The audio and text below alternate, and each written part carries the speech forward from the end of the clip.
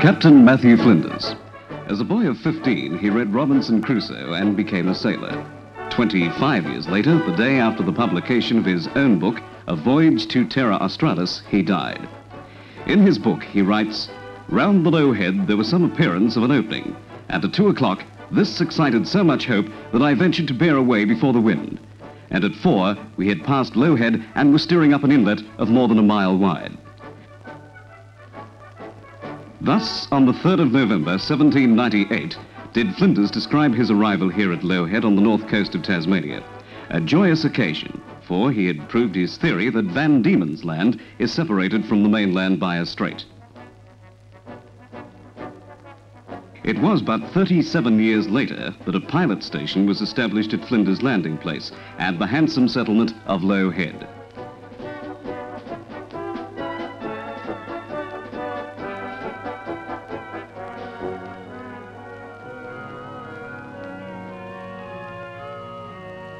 They that go down to the sea in ships, that do business in great waters, they reel to and fro like a drunken man, and are at their wits' end.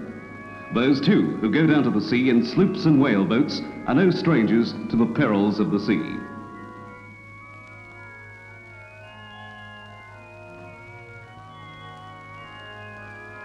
On the Sunday and Thursday mornings, he writes, and on fine evenings the drum and fife announced the forecastle to be the scene of dancing.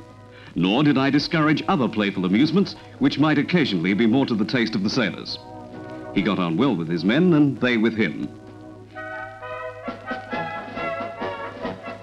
Today, huge jet planes are bringing men from distant parts of the Commonwealth to Low Head for the unveiling of a bronze bust honouring Matthew Flinders the explorer.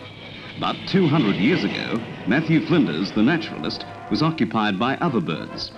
He records an enormous flock of sooty petrels.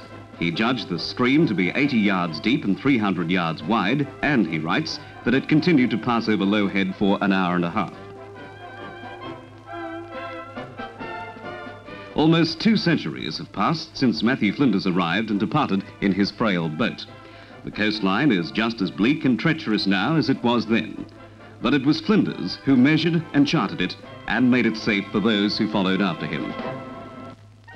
From Low Head to Ben Lomond. It was from here, in northern Tasmania, 140 years ago, that Batman planned his exploration of the Port Phillip district of the village now known as Melbourne.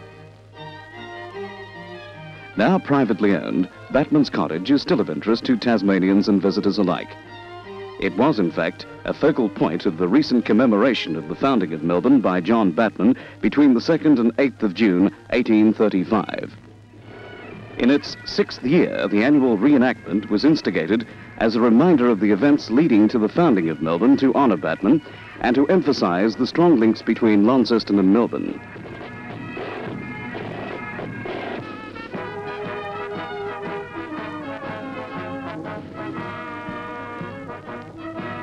Much talk of Batman's plans and subsequent voyage was heard at the Cornwall Arms Hotel, built by John Pascoe Fawkner in 1824. John Batman drank often and too much at the Cornwall, with statesmen who could talk about the island and the mainland out of Westernport. He, in turn, talked of his aspirations for settlement there. Another place important to John Batman was St. John's in Launceston, now 150 years old. In this church, he married Elizabeth Thompson in March 1828. In honour of this union, a special service was held in St. John's Church as part of the Batman Treaty reenactment. Period costumes were worn for the occasion. The Batman group then travelled to Rosevears. It was here that the Rebecca, the small cutter which took Batman to Port Phillip, was built. Here the Rebecca sheltered from May the 11th to May the 19th, 1835.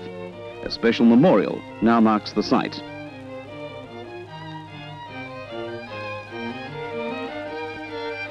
An appropriate place to sign a Batman Charter to honour both the founder of Melbourne and continued links between Van Diemen's Land and Port Phillip.